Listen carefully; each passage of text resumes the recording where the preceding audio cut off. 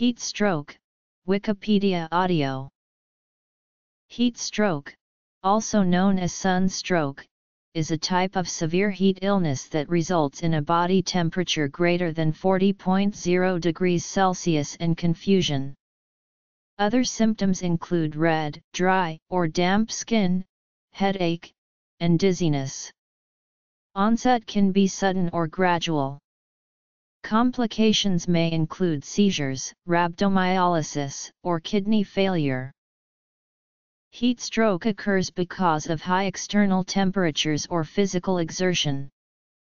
Risk factors include heat waves, high humidity, certain drugs such as diuretics, beta blockers, or alcohol, heart disease, and skin disorders. Cases not associated with physical exertion typically occur in those at the extremes of age or with long-term health problems. Diagnosis is based on symptoms. It is a type of hyperthermia. It is distinct from a fever, where there is a physiological increase in the temperature set point. Preventive measures include drinking sufficient fluids and avoiding excessive heat. Treatment is by rapid physical cooling of the body and supportive care. Recommended methods include spraying the person with water and using a fan, putting the person in ice water, or giving cold intravenous fluids. While it is reasonable to add ice packs around a person, this by itself is not routinely recommended. Signs and symptoms. It results in more than 600 deaths a year in the United States. Rates have increased between 1995 and 2015. The risk of death is less than 5% in those with exercise-induced heat stroke and as high as 65% in those with non-exercise-induced cases. Heat stroke generally presents with a hyperthermia of greater than 40.6 degrees Celsius in combination with disorientation and a lack of sweating. Before a heat stroke occurs, people show signs of heat exhaustion such as dizziness, mental confusion, headaches, and weakness. If a heat stroke occurs when the person is asleep, symptoms may be harder to notice. However, in exertional heat stroke, the affected person may sweat excessively. Young children, in particular, may have seizures. Eventually, unconsciousness, organ failure, and death will result. No signs/symptoms of heat-related illnesses: block out direct sun and other heat sources, drink fluids often, and before you are thirsty, wear lightweight, light-colored, loose-fitting clothes, avoid beverages containing alcohol or caffeine. Heat stroke occurs when thermoregulation is overwhelmed by a combination of excessive metabolic production of heat, excessive environmental heat, and insufficient or impaired heat loss, resulting in an abnormally high body temperature. Substances that inhibit cooling and cause dehydration such as alcohol, stimulants, medications, and age-related physiological changes predispose to so-called classic or non-exertional heat stroke, most often in elderly and infirm individuals in summer situations with insufficient ventilation. Exertional heat stroke can happen in young people without health problems or medications, most often in athletes, outdoor laborers, or military personnel engaged in strenuous hot weather activity or in certified first responders wearing heavy personal protective equipment. In environments that are not only hot but also humid, it is important to recognize that humidity reduces the degree to which the body can cool itself by perspiration and evaporation. For humans and other warm-blooded animals, excessive body temperature can disrupt enzymes regulating biochemical reactions that are essential for cellular respiration and the functioning of major organs. Between 1998 and 2011, at least 500 children in the United States died from being inside hot cars and 75% were less than 2 years old. When the outside temperature is 21 degrees Celsius, the temperature inside a car parked in direct sunlight can quickly exceed 49 degrees Celsius. Young children, elderly adults, or disabled individuals left alone in a vehicle are at particular risk of succumbing to heat stroke. Heat stroke in children and in the elderly can occur within minutes, even if a car window is opened slightly.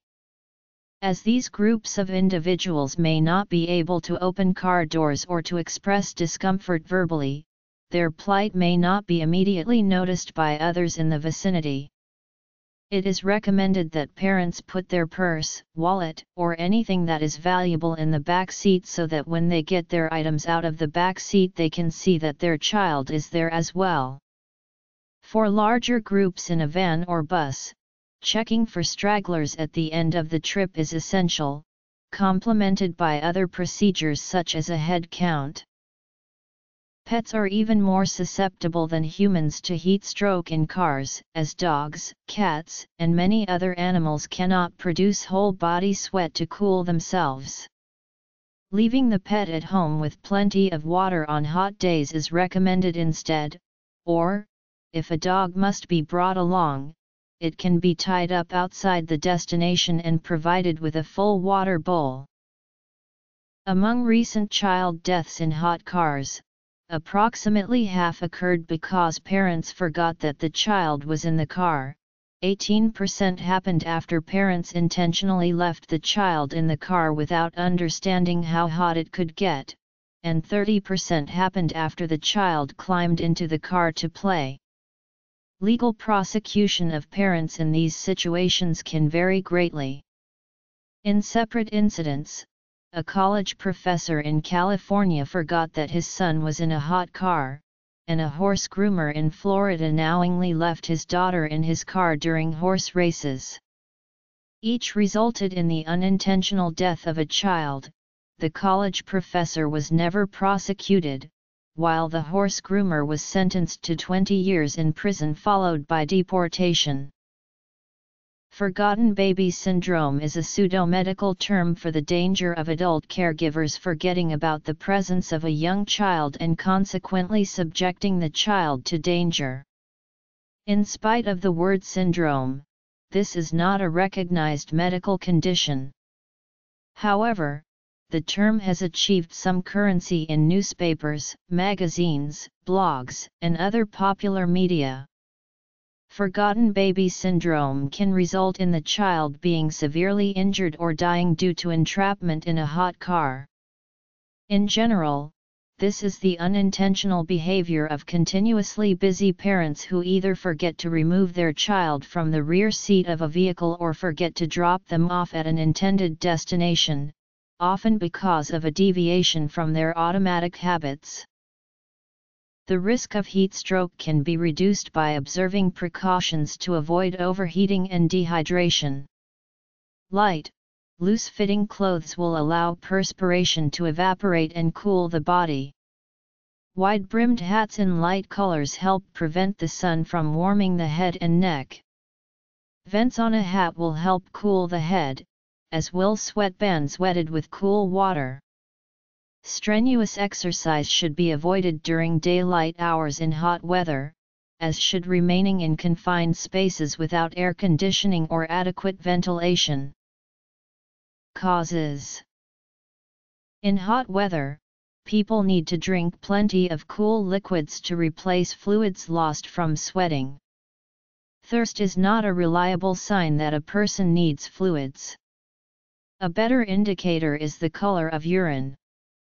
A dark yellow color may indicate dehydration.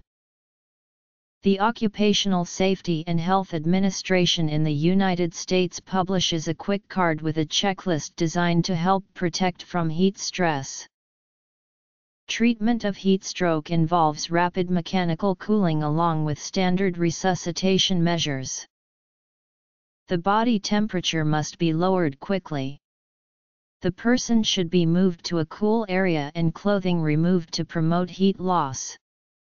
Active cooling methods should also be used. If possible, the person is bathed in cold water, or a hyperthermia vest can be applied. Cold compresses to the torso, head, neck, and groin will help cool the victim.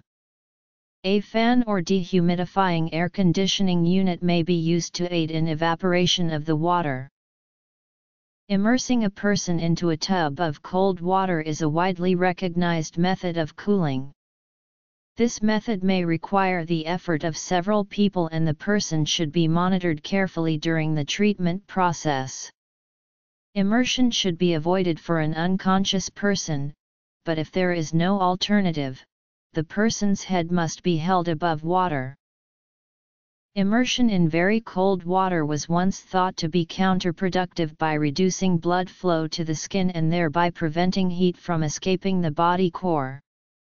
However, this hypothesis has been challenged in experimental studies, as well as by systematic reviews of the clinical data, indicating that cutaneous vasoconstriction and shivering thermogenesis do not play a dominant role in the decrease in core body temperature brought on by cold water immersion. This can be seen in the effect of submersion hypothermia, where the body temperature decrease is directly related to environmental temperature, and though bodily defenses slow the decrease in temperature for a time, they ultimately fail to maintain endothermic homeostasis. Dantrolene, a direct-acting paralytic which abolishes shuddering and is effective in many other forms of hyperthermia, including centrally, peripherally and cellularly mediated thermogenesis, has no individual or additive effects to cooling in the context of heat stroke, showing a lack of endogenous thermogenic response to cold water immersion. Thus, aggressive ice water immersion remains the gold standard for life-threatening heat stroke. Hydration is important in cooling the person. In mild cases of concomitant dehydration, this can be achieved by drinking water, or commercial isotonic sports drinks may be used as a substitute. In exercise or heat-induced dehydration, electrolyte imbalance can result, and can be worsened by excess consumption of water. Hyponatremia can be corrected by intake of hypertonic fluids. Absorption is rapid and complete in most people, but if the person is confused, unconscious, or unable to tolerate oral fluid, then an intravenous drip may be necessary for rehydration and electrolyte replacement. Biological cars. The person's condition should be reassessed and stabilized by trained medical personnel. The person's heart rate and breathing should be monitored, and CPR may be necessary if the person goes into cardiac arrest. Forgotten baby syndrome. Prevention. Treatment. Prognosis. Epidemiology. It was long believed that heat strokes lead only rarely to permanent deficits and that convalescence is almost complete. However, following the 1995 Chicago heat wave, researchers from the University of Chicago Medical Center studied all 58 patients with heat stroke severe enough to require intensive care at 12 area hospitals between July 12 and 20, 1995. Ranging in age from 25 to 95 years. Nearly half of these patients died within a year, 21% before and 28% after release from the hospital. Many of the survivors had permanent loss of independent function, 1/3 had severe functional impairment at discharge, and none of them had improved after 1 year. The study also recognized that because of overcrowded conditions in all the participating hospitals during the crisis, the immediate care which is critical was not as comprehensive as it should have been. In India, hundreds die every year from summer heat waves, including more than 2,500 in the year 2015. Later that same summer, the 2015 Pakistani heat wave caused about 2,000 deaths.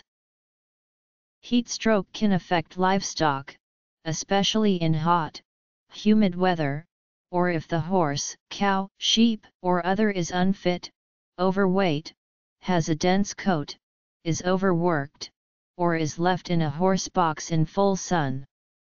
Symptoms include drooling, panting, high temperature, sweating, and rapid pulse. Other animals. The animal should be moved to shade, drenched in cold water and offered water or electrolyte to drink.